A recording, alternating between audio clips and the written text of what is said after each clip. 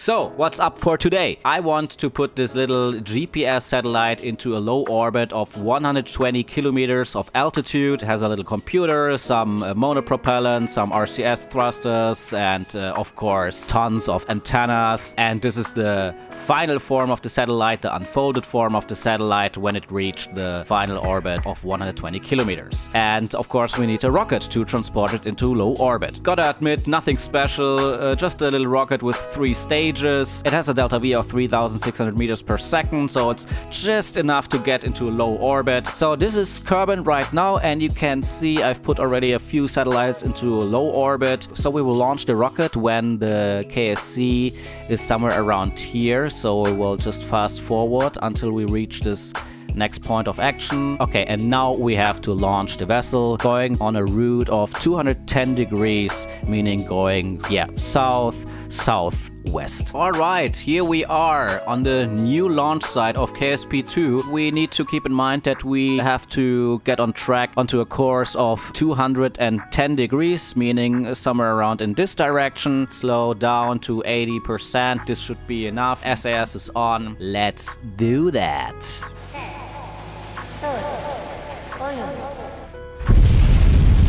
And liftoff of the GPS A1 satellite going onto a low orbit around Kerbal. Rotate ourselves a little bit towards 210 degrees. The next phase of the atmosphere with a lower density. So prepare yourself, guys.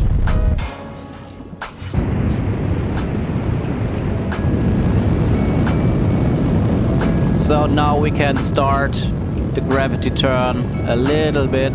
Need to be a little bit careful. I know it's not the perfect rocket, but I'm working on my building skills. I think we can go a little bit more towards the horizon. And we need to get our flight path right in the beginning of our launch, because our heading changes throughout our flight.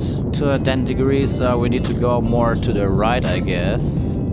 210, and our flight path completely changed. I don't know why there's such a huge jump when we make the transition from atmosphere to space, but I think we can work this out, and it looks gorgeous. Look at that.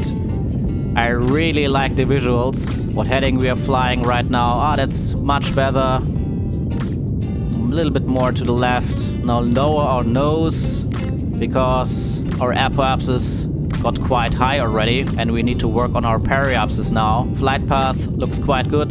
210 degrees. Lower the throttle because the apoapsis is reaching 120 kilometers, and we will shut down the engine to get rid of the fairing, because the fairing has some weight too. So let's just jettonize it.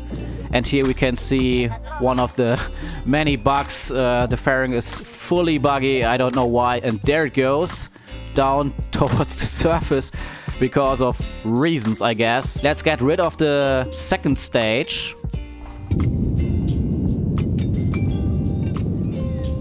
Some of the RCS to lower our nose towards the horizon. Okay, and SAS on. So the apoapsis is quite right, 120 kilometers, but of course the periapsis is way too low. We still have to increase our velocity. Ignite the last stage. Maybe let's say 50%, and put our nose down to the horizon, because we do not want to increase our apoapsis. We want to increase our periapsis alone. From now on we are behind the apoapsis, and the effect of that is that we are now losing altitude. So I will put up my nose a little bit more. I'm sure you guys are way better pilots than I am, but of course I'm still trying to figure things out in here. Periapsis is building up fast. We already increased our distance between us and the last stage with 45 kilometers. Okay, I will now decrease the velocity, and we wait a little bit until we reach the apoapsis to build up our periapsis as efficiently as possible. Let's just fast forward a little bit. We approach the apoapsis, make a little rotation, so it's a little bit easier to work with our nav ball here. Reignite the last stage to build up our periapsis. We are about to reach 100 kilometers. Since our apoapsis is now way above 120 kilometers, we need to brake a little bit. So we need to go in the opposite direction. Let's use some of the RCS thrusters. There we will approach the retrograde now, bring down the apoapsis down to 120 kilometers. We are now on an orbit of 120 kilometers. Regarding apoapsis and periapsis, that's quite okay. Tracking station to see if our orbit looks fine. Let's see it from the other side, because here we can actually see the orbit. Yeah, that's some sloppy flying. Of course, I intended to have this cross section cleaner. So the only thing we need to do now is to get rid of our last stage. We do not want to have the last stage flying around at the same orbit as our satellite, because there's a risk of, you know, crashing. So we will decrease the orbit of the last stage so it goes back down to Kerbal. Undock here. And there it goes. Beautiful. I really like the visuals so far. So let's just unfold everything we have here. Of course, very important, the solar panels. Without the solar panels, no energy, and without energy, no flying. So now extend the big boys antenna here. There it is. I want to pinpoint the big antenna here towards Kerbal, so we will just go radial in, and now we have a perfect comm environment. To deorbit our last stage, we just go retrograde here. Is that another satellite? Is that another satellite? Oh my god. There's another satellite, not crashing onto us, but it passed us quite closely. GPS A11. Let's just look at the tracking station. Okay, there was actually a satellite crossing our flight path at the, you know, big cross section over here. But every satellite has its own altitude. There's always a difference of at least 4 to 5 kilometers. There was no way that we could have crashed into this buoy, which we already lost. Say goodbye to our satellite here. Let's try to deorbit as soon as possible before we reach the dark side of the planet. Give a little bit more throttle, a little bit more, a little bit more. Maybe we can land over this island. This would be awesome. Maybe we can land somewhere around here. Fast forward once again. In this current state of early access, there's no re-entry heat approaching the atmosphere.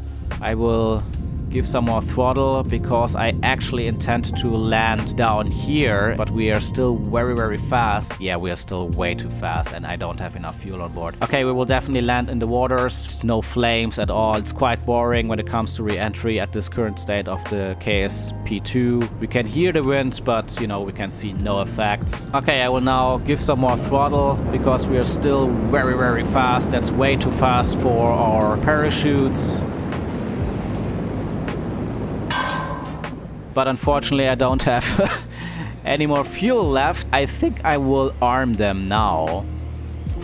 8,000 meters of altitude left. It looks quite gorgeous. I really like the game already. As long as they get rid of the bugs. I just hope that we are slow enough to put out our parachutes. Oh, we're getting very low now. Where are our parachutes? Where are our parachutes? There they are. Or there it is. I thought I had more parachutes installed. Woo-wee! Lovely. Okay, we can turn off our SAS so it doesn't, you know, counteract with the parachute. Yeah, now we can just enjoy the ride. Oh, the frame drops are horrible. So let's just fast forward once again. Now we're getting closer and closer. And we have our last stage back down on Kerbal. Alright, so we can recover this thing, recover vessel. Practice makes perfect. What a wise man. As far as I can see it, we completed our low orbit GPS comm system. And there's our last satellite of the GPS A class. So thank you very much for joining me here again. I hope you enjoyed it and hopefully see you soon again on our next ride here in KSP2. Thanks for watching and take good care of yourself.